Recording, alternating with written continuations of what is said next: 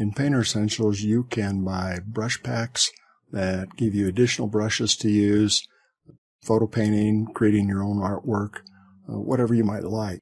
One of the newer ones is the Sketch Essentials pack, and it comes with 10 brushes, crosshatch, diffuse pen, draw dirty, flexi tip, mech pen, random line, rough blend, smooth line, soft stipple, and spotty ink. In the short video here, just going to show what these brushes do, and then you will be able to use them limited only by your imagination.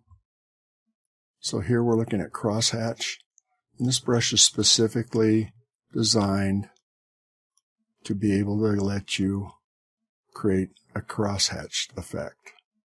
Now, of course, it wouldn't have to be exactly at 90-degree angles, but we've all had to crosshatch something at one time or other. This is a good brush to do it. The slower you draw the stroke, the closer the crosshatch lines will be. The quicker you draw the stroke, there'll be some spacing between them. So it's really up to you. Draw slow or fast and get crosshatching in your drawing or sketch. The next drawing pen is this diffuse pen. Great pen to use. You draw with it, looks pretty average, and then when you lift up, you can see the edges along it diffuse a little bit. Now this pen stays wet as you draw, so you overlap and you can see the edges. They will kind of blend into the surrounding strokes. And in this case, if you're painting white, it's just picking up and blending some of the strokes. So in the smaller sizes, scale the pen down. It's a pretty nice pen to draw with. You can see it's almost like drawing with ink on watercolor paper that's slightly damp. You can make all sorts of strokes in whatever direction you want. Great pen to use when you feel like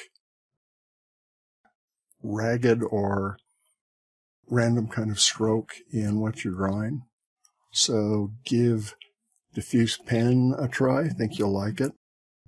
The next pen is Draw Dirty, and this is really a dirty pen. So it would be like maybe a leaky metal pen, or possibly even felt tip pen that's starting to run dry. You can scale it up to whatever size you want. And you can see it kind of sprays and splatters and does some crazy things randomly into the background texture. So if you want to draw something that looks kind of dirty, this might be the pen just for you. I tend to like these pens that are a little more organic than some of the cleaner, more elegant ones. Great for drawing things that you don't want to be as nice or refined. So give Draw Dirty a try. I think you will like it. The next pen is a flexi tip pen, and this is like a metal pen in that as you draw with it, you can see adding pressure, turning, it's like you press down and the tips of the pen spread, and you get this kind of nice, refined, but very elegant, smooth line. This is a good pen for elegant type work, or very clean pen and ink work. You can, of course, cross-hatch with it. You can use it any way you would really use a real pen, except you're not limited to using inks that mix with each other. So you can change colors, change values, and the possibilities are really kind of unlimited. So that is flexi tip. Mechanical pen is much the same, but a little bit of texture to it. You can see it's a very smooth, elegant, nice line. There's no lag to it. You can draw as fast as you want. It'll fray out at the end a little bit, picking up some texture, making the particles spread a little bit. Or you can draw slow and just draw very nice, controlled shapes. It's really up to you what you want to do. But it is a nice pen to draw with. All these pens are nice to draw with, all these sketching tools. So try that mechanical pen, the mech pen, and see if you like it. Random line, this is one of my favorite, because as you can see, it's drawing more than one line, but they kind of revolve and move around each other. So they become very random in their appearance. This is a great brush for doing organic things. Anything where you want a little rough. Great for drawing things like fields of grass or, little flowers or anything that you don't want to be super controlled with. This is a good drawing tool. And it doesn't mean you're out of control. It just means the pen itself is going to add a little randomness to your stroke. This may be my favorite pen in the whole group, so give it a try. The next pen is Rough Blend, and this is a brush that adds some speckle, but these little speckles are actually blending with the underneath color. So let me grab a few random lines here and paint over them. And now you'll be able to see a little better with Rough Blend what it does. Picks up that color and spreads it around. You can also have it work with light colors and colors. So Rough Blend, it very roughly blends whatever's underneath it together. A great pen for doing rocky surfaces, things like that. This would be probably more a pen that you would use after you get some line work done to blend a few things together. But it's a good brush. Give it a try. The next brush is Smooth Line, and this is just what it says. It is another very nice, smooth, elegant, a little more responsive than Flexi Tip. You press and you can see that you can get some really nice kind of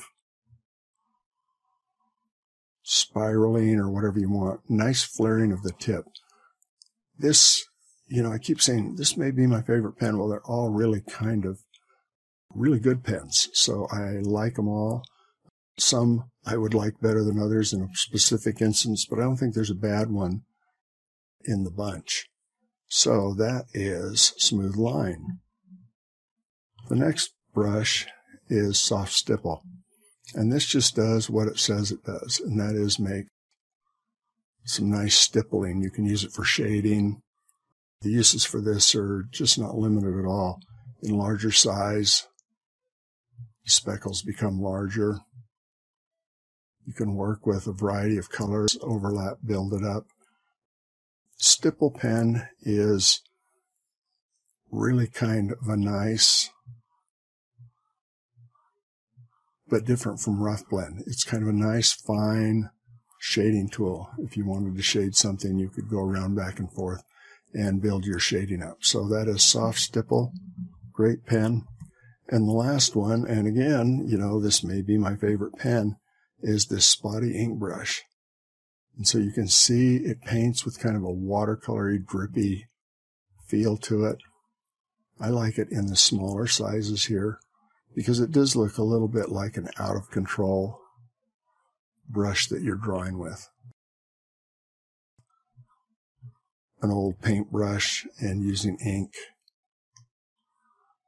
Now, it doesn't paint toward white. It paints more toward the color building up, and eventually it will get to be black. So if you start really light colored, you still will eventually build to black, which frankly is quite a bit more like a lot of natural mediums than just covering. If you were pastel, you just cover. But this is a great little thin drawing brush, very quick, very responsive, and it gives an interesting line quality. So there are the 10 new brushes in the Sketch Essentials pack that you can get to add to your arsenal of already useful brushes in Painter Essentials. I really do encourage you to get them. Give them a try. I'm sure you will find some favorites in here to use in your artwork.